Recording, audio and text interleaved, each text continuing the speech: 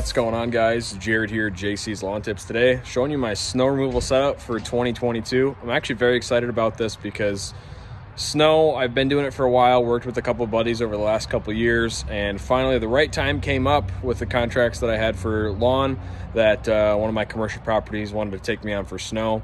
I actually asked about it and they said they'd be open for a bid. We ended up getting it, and I want to show you what we got set up. So if you notice, got the Boss DXT. It's not on the same truck anymore. So let me turn this thing around and show you guys what's going on.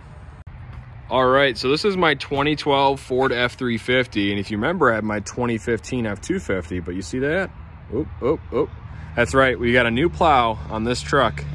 So this is gonna be the main plow rig, and this is strictly a backup plow truck. So I took the plow off of this truck and put it onto this truck to have as a backup. And I got the whiteout. I've used the whiteout for a while, and I've really liked that style of plow. Boss has the EXT. I heard a lot of not so good things about the EXT that really steered me away from it. People saying that they had to weld the plow mounts because they kept breaking. The A-frame on the plow kept breaking on that. So I stayed away from that. I went to Western, got the whiteout. Was told I wouldn't be able to get it right away. And then after calling them back like a week later after a big trade show, they said they could make it happen. So I went with the Western whiteout on this truck. It's literally brand new. I just waxed it and it's all good to go. And ideally I'd like to have matching plows like brands, whether it's Western or Boss. It's not a big deal since they're both not getting used every storm. I'm a solo show, so I'm going out in that truck and plowing with that. And if this breaks down, I'm using this truck. So it's a crew cab long bed, wouldn't be the best to plow with, but it is what it is. So the whiteout starts at 8 feet, extends to 10 feet. The DXT's it's an 8.2 stainless, so it's 8'2". Both of them have LED headlights. I went with the extra Nighthawk headlights from Western. They're about $500, but I wanted bright lights to be able to do stuff.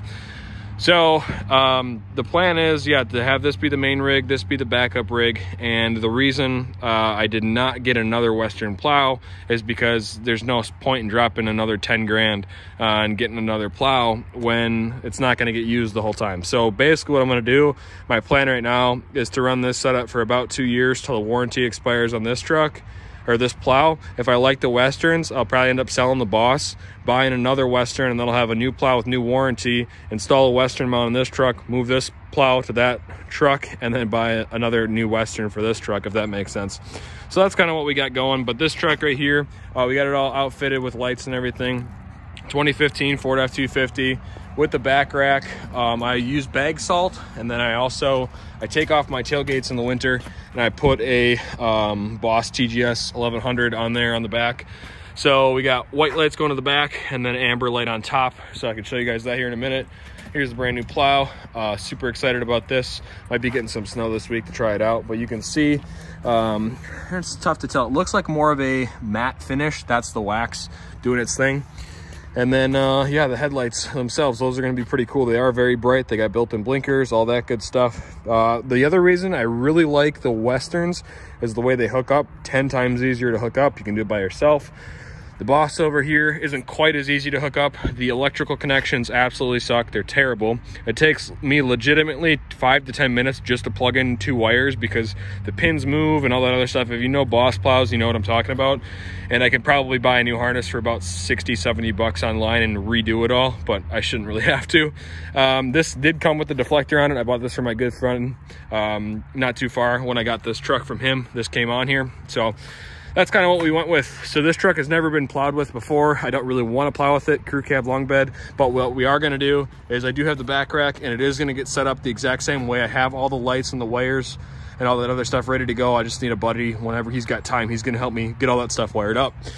So that's pretty much what we got going right now.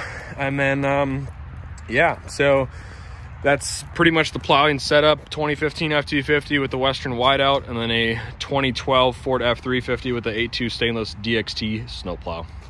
So just to show you here, we got the Western controller. This is what it looks like for the plows. We'll do a separate video just on the plow itself, showing you this and how it works and all that other stuff. But up, down, left, right, scoop, retract, and you can control each wing independently. And a simple on, off. And then I got a Boss Salter wiring in this truck. And then I actually had another wiring and everything put in the other truck, so I can use my Salter breaks down. We have them on auxiliary and auxiliary 3 and 4. Let me turn this off so you guys can hear me. That's gonna be my strobe light. That's gonna be my white lights to the rear. So I'll show you those. So get out. There's the strobe light. This is during the day, so it's not quite near as bright, and that's the pattern. I can change the pattern on there as well. And these white lights are super bright at night. They blind you. And then I also have Reverse Pro LED reverse lights that honestly, had I known how bright they were before I bought those lights, I wouldn't have even needed to buy those 2 white lights because they don't do anything once these are on. So I have them shining out this way more to give me more light. But that strobe light too, these are both Echo brand. Let me see if the sticker's on here somewhere. So it should be up there. Anyway, I want with the back rack setup so I don't have to screw anything to the actual truck itself. And the Echo light bar is awesome. Absolutely love it. So this is what it's gonna look like. That truck's gonna be exactly the same setup, light bar and 2 white lights anyway, because I already bought them. So it's all about safety, being visible. That's also without the headlights off. Let me turn the headlights on the whiteout. All right, turned on the headlights for you guys. This is just the regular headlights on. It does not do justice during the day, but you have high beams as well and the blinkers like I'd said before. So those will all light up. And then I did, just for the heck of it, turn on the Boss lights. The LED headlights on the Boss are awesome as well. I've used those in the past. The Nighthawks I've never used before, so I'm interested to get a storm or 2 underneath the belt and see how it's going. So what's nice is I'll have basically a straight blade that, you know, power extends and scoops and all that other stuff compared to a V-plow. And what's nice is we already got a storm and I got to use this plow on that truck. So I already know how long it takes me to do all my properties once. So with the wide out on the next storm, I'll get to actually see how much productivity change I have with just that plow itself.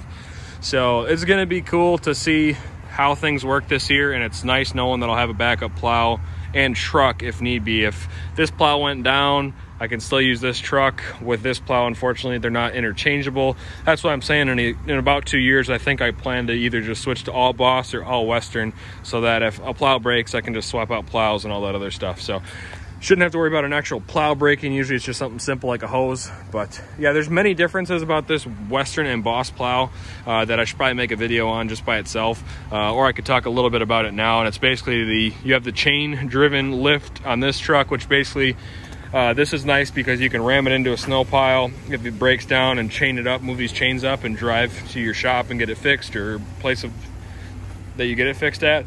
Whereas this one, there's no chain. It's a straight piston right to the A-frame here, and then it lifts up. But honestly, you could probably do the same thing if you needed to, and just wrap a chain around the plow and put it to that up there. So, but yeah, I'm gonna have to get this other truck all set up and make another video showing you both these at night. Hopefully do some plowing videos this winter with this truck, and hopefully get like a GoPro or something and have it in the cab. And if that's something you guys want to see, let me know. But this is pretty much what it's going to look like for winter without the salter on the back, which you guys have seen that before. So we'll get that on there eventually, but we're all ready for snow if it comes. And if it doesn't come, the plows will be nice and shiny and ready for next year. So all right, you guys, thanks so much for watching. We'll see you in the next one, and take care. And don't forget to subscribe if you're not already, because we got plenty more videos coming. Take it easy.